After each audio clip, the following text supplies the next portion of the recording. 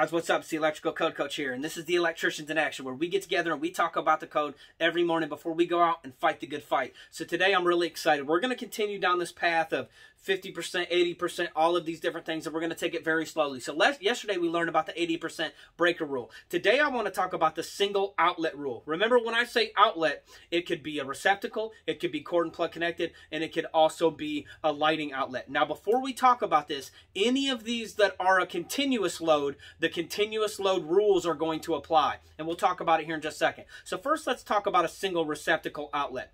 I can run a single receptacle outlet from the panel, directly from the panel to a single location, and put a single receptacle on it. Now, when I say single receptacle, I don't mean a duplex receptacle that has two receptacles on it. I mean a circular or whatever shape you wanted to have it, but it can only have one spot to plug in at. Now, there's a couple rules there.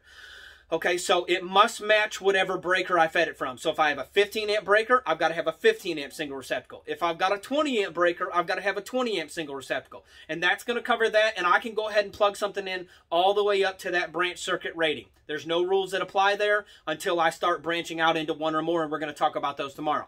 Same thing with a single outlet for hardwiring. We'll call it a hardwire outlet. So say if I had the world's largest garbage disposal and it was 19.9 amps, I could run a single 20 amp circuit all the way to that 19.9 amp disposal, and I can run it and fill it all the way up to the potential of its breaker. As long as I didn't try to serve any other receptacles, lighting, or any other type of outlet, it's technically a dedicated circuit, and as long as it wasn't going to run for more than 3 hours. If that circuit was going to run for more than 3 hours, we learned yesterday we could only fill it up to 80%, which is going to be 16 amps in the 20 amp scenario. So I can run a single dedicated receptacle as long as it matches the breaker. I also can run a single dedicated piece of equipment as long as it does not exceed the ampere rating for that branch circuit.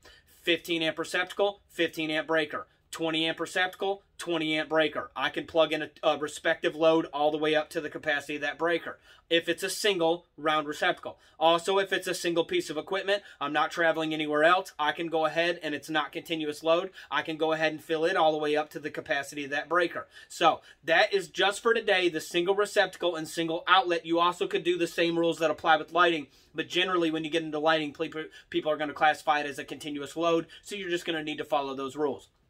All right, so this is the Electricians in Action. Tomorrow we're going to pick up when you go to one or more locations. And we're going to do the 80% rule, and we're going to do the 50% rule over the next couple days. I'll drop the code references in the code below. You guys can talk about it, and if you have any questions, just let me know. This is the Electrical Code Coach. Let's go ahead and get to it.